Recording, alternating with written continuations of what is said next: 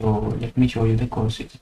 So first of all is web development boot camp. So this is a boot camp, complete 2022 web development boot camp. This course you can follow for complete full stack web development. You can see it here. HTML, CSS, JavaScript, Node, React, MongoDB, and then build real projects. So some of the projects that I had shown you in my portfolio website that were also built through this course. And after that, if you want to learn Node.js, so for Node.js also I have the best course that I had followed to learn the things. Node.js, let's see. So this is the best seller course and best course for the Node.js that I had also followed, and I'm also creating things through this thing. And after that we have React. So for React you can follow the course if you want to, but I have followed this course and still I am unable to make the things through React. That was this course. Maximilian has started this course that you can learn, but I am telling you that it is very big course and you will be very confusing. You will feel very confusing if you don't know HTML, CSS and JavaScript properly.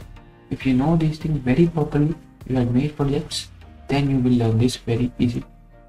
And then you will say, what about MongoDB? And the course that I told you about Node.js, he will also tell you about Express and MongoDB. He will tell you both things.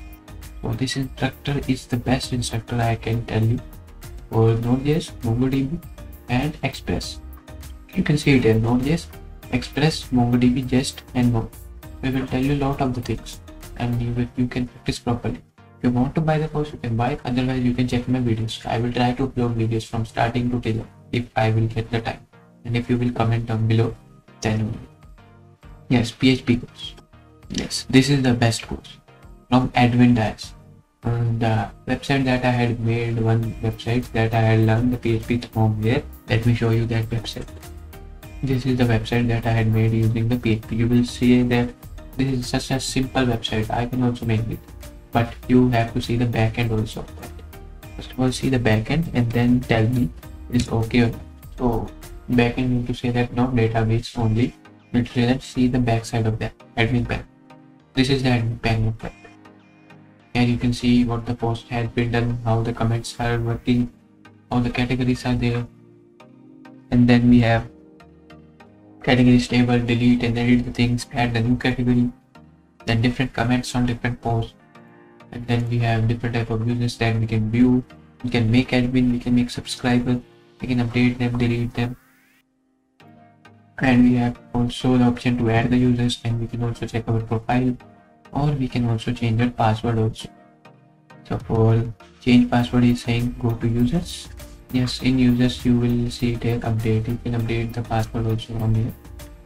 And this is the website that I had made using this course, and I learned a lot of things from this course. If you want to learn PHP and how to work with this XAMPP server properly, then you can follow this course that is by Admin Dice.